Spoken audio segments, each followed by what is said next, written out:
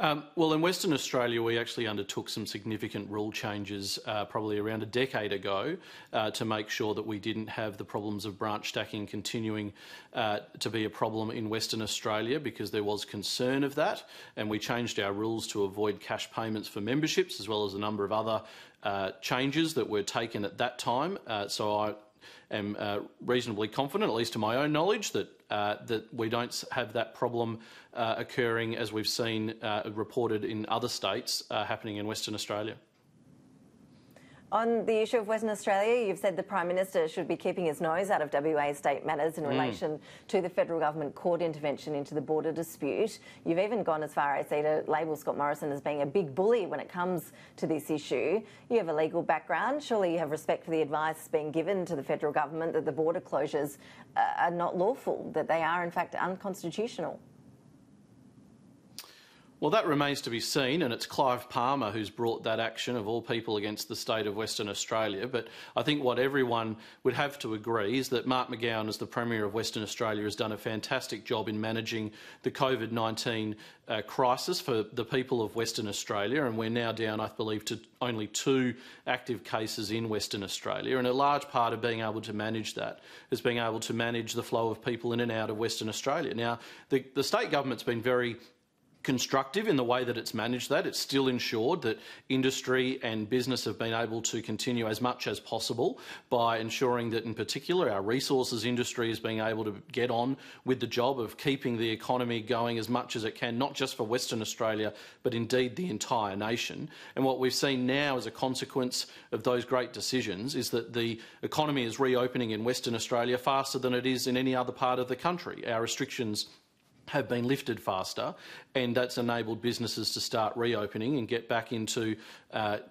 creating jobs and making sure that people who lost their jobs or were stood down are able to get back to work. So the decisions taken, including closing the border, have been very positive. They're very positively regarded by the people of Western Australia, and it's important during what is still a continuing health crisis across the nation, that we take all the appropriate steps. And I think the last thing anyone in any business or any individual across Australia wants to see is a second wave. And so I think it's important that the Western Australian government, based on the health advice it is receiving, is taking prudent steps to make sure that there's no second wave in Western Australia. And that ensures that when businesses do reopen, that they're able to stay open and that they're not put at further risk. And in the discussions I've been having with small businesses across the country, largely via video, in my capacity as the Shadow Minister assisting for small and family business, the biggest fear businesses have is a second wave. And the other thing that they're concerned about is, as they reopen, is whether the business actually returns. Are people happy to come out and come into their shops and engage with them? Now, we've seen pretty positive steps around that, but that is a concern, and the safety an environment of safety that's created by having the strong border in Western Australia is a critical part of that for Western Australians. Now, for Scott Morrison to then be standing over here in Canberra and shouting at the Premier of Western Australia, shouting at the Premier of Queensland, shouting at other state leaders about, oh, well, you should go and open your borders. I don't see Scott Morrison opening an international border, by the way, because he knows that that would be the wrong thing to do. And part of managing that is making sure that there's proper requirements around who moves in and out of states. Now, obviously, those state borders are going to come down in time as is appropriate. And because the caseload in different states is different, that's going to happen in a different way in every state. So I don't see why, when Scott Morrison tries to talk up, this unity around the national cabinet that he's created, he then walks out of those meetings and then starts bullying premiers via the media and via press conferences. It's not appropriate. He doesn't need to do it. And what's the most important thing is that we keep people safe so that we can enable these businesses to reopen in their own jurisdictions first, and then we can look at how we reintegrate all of that across the Federation.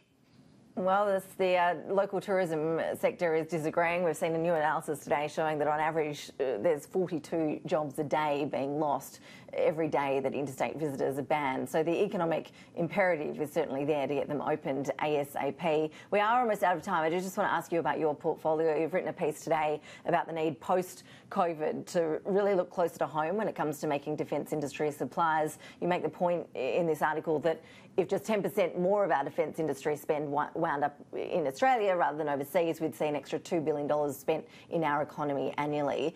If you were the minister, would you be committing to procuring a specific portion of supplies from Australia? Is a protectionist stance really what we need right now?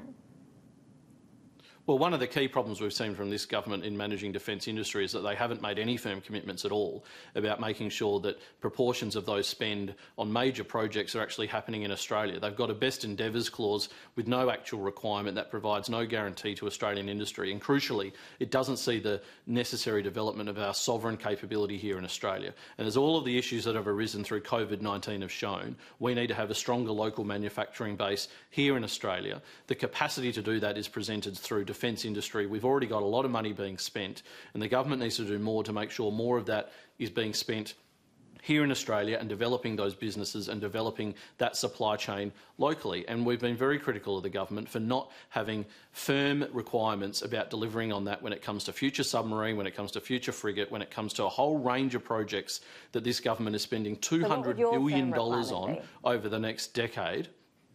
So this is what we're saying. The government needs to develop some firm requirements that are enforceable against these large international companies that are providing these projects to make sure that they actually deliver on engaging small and medium businesses here in Australia.